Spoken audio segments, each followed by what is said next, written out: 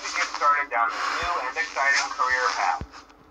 Now, I want you to forget anything you may have heard about the old location, you know.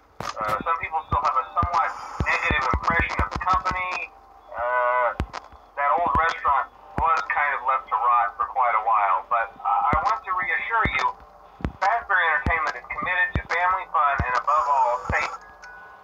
They've spent a small fortune on these new animatronics. Facial recognition, advanced mobility, they even let them walk around during the day. It's that neat. But most importantly, they're all tied into some kind of criminal database so they can detect a predator a mile away. Heck, we should be paying them to guard you. Now that being said, no new system is without its kinks. You're only the second guard to work at that location. The first guy finished his week but complained about conditions. We switched him over to the day shift. So, hey, lucky you, right?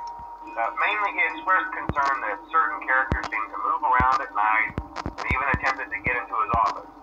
Now, from what we know, that should be impossible. That restaurant should be the safest place on Earth. So while our engineers don't really have an explanation for this, the working theory is that the robots were never given a proper night mode. So when it gets quiet, they think they're in the wrong room. So then they go try to find where the people are, and in this case, that's your office. So our temporary solution is this. There's a music box over by the prize counter, and it's rigged to be wound up remotely.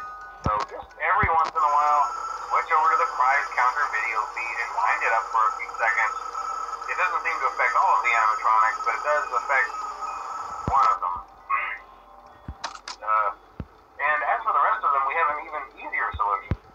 You see, there may be a minor glitch in the system, something about robots seeing you as an endoskeleton without a costume on and wanting to stuff you into a suit.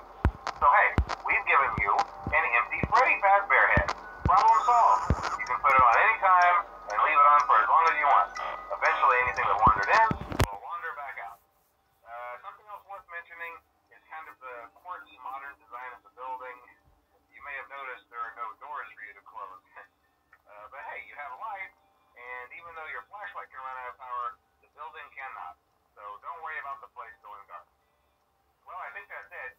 You should be golden. Check the lights, put on the Freddy head if you need to. Keep the music box wound up. Piece of cake. Have a good night, and I'll talk to you.